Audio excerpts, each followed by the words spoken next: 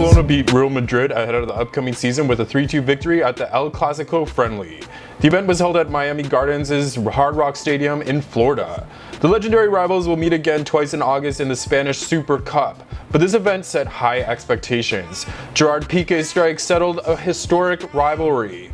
Madrid was missing their star player Cristiano Ronaldo, who was still on holiday, but both teams performed strong. Ernesto Valverde selected Neymar despite rumors about his future with the club.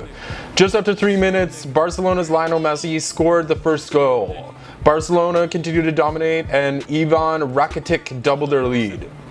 Madrid came back when Mateo Kovacic scored, followed by a goal by Marco Asensio, who was replacing Ronaldo's position that night, tying the game at the 36th minute. Barcelona's Pique scored a goal and took the lead in the 50th minute. Barcelona made sure that they weren't going to lose their grip on their lead.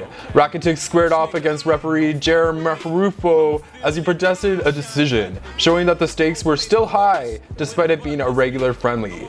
It was the first time the teams met in a friendly since 1991 and only the second time outside of Spain. Given its success, this spectacle is likely to be repeated. What did you think of the Real Madrid-Barcelona El Clasico friendly? Let me know in the comments below and don't forget to subscribe.